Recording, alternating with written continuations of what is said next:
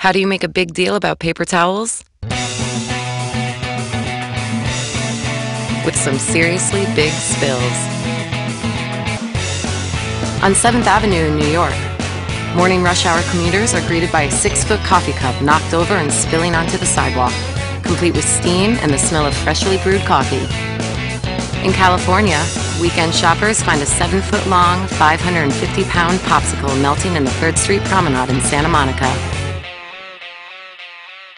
These larger-than-life spills were accompanied with a simple message that Bounty makes small work of big spills.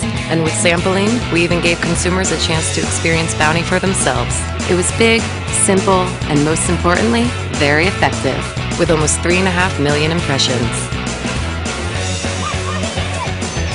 And a message no one could ignore.